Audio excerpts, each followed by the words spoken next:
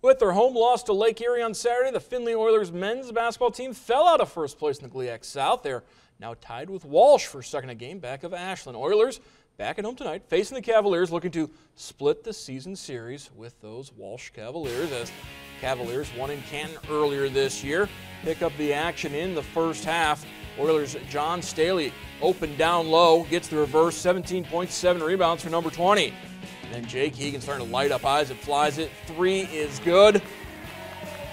The Cavaliers didn't get the memo. They forgot to guard Jake Hegan on the wing. Wide open again. Hits another three-pointer. And then Findlay playing some defense. Little block.